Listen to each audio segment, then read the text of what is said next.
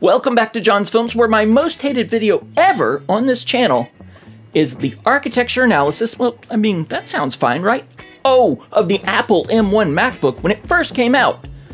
Yeah, that might have triggered some people. Let's go find out if I was even close to right now that Davinci Resolve in Davinci Resolve 18 has written a native render engine completely from scratch to be able to run on this Mac. I have a $2,500 iMac we're going to compare against 4, 8, and 16 of the 5950X cores I've got over here running on the Davinci Resolve Free Edition. Let's go see how it works out.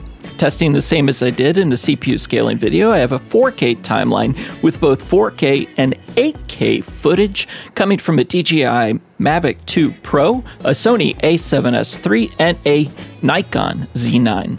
Here you can see each of these timelines is sequenced to run with each other.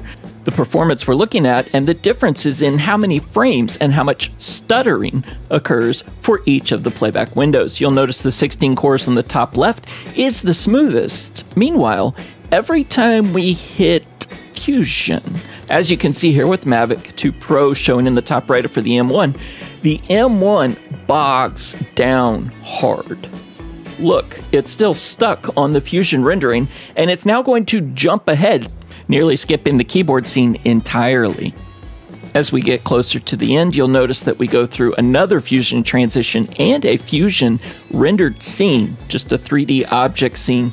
Both of those are also going to be a pain for the Apple M1 iMac. Here is that transition, and you can see that we are yet again hung up by Fusion.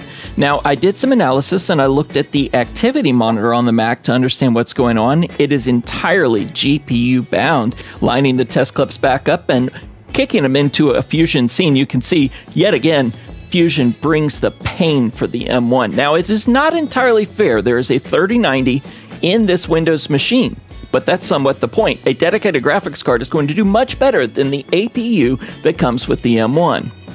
Well, as you can see, clearly the GPU version is not up to snuff when it comes to complex Fusion or even simple Fusion tasks.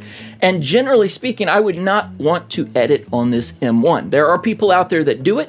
There are people that don't use 4K footage, 8K footage, and they seem to get along just fine. But for me, in the types of things I edit, I still would not use that as my primary editing machine. I do have hope for the Pro and Ultra variants, which appear to be fantastic inside the Mac Studio.